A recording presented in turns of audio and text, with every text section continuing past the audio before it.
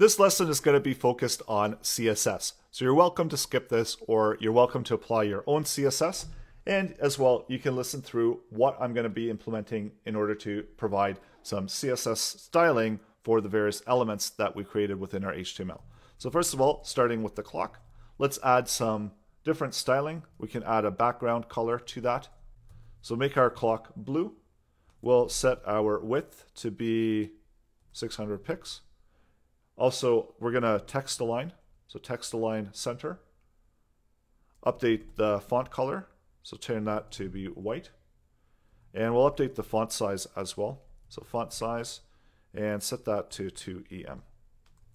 So refresh, see what that looks like. So there's our clock output there.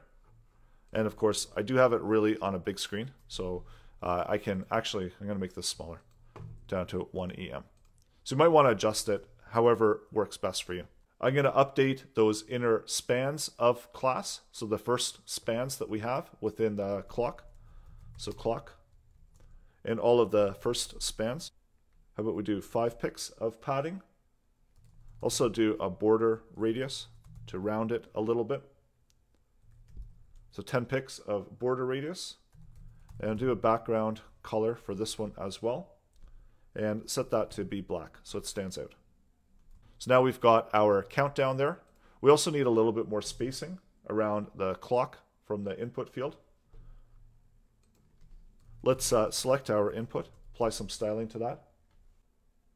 I'm going to do 15 pixels of padding, also a margin of 20 pixels, and we'll do a larger font size for this one as well. Refresh and see what that looks like. So I've got our input there, I've got my time that's being output there.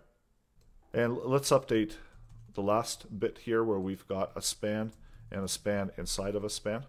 And setting that as, how about we set it to dark blue? So refresh. So there's our times there that we're setting. So there we have our countdown timer with a little bit of styling. And of course, you can apply your own styling as needed. And actually, I'm going to change it from dark blue to red so that they stand out a little bit more. So now when we refresh it, we've got more outstanding content.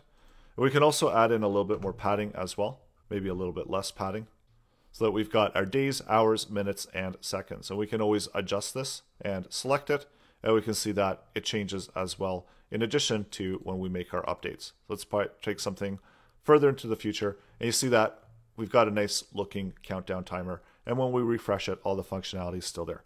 So go ahead and add this and update it, add some styling, have some fun with it.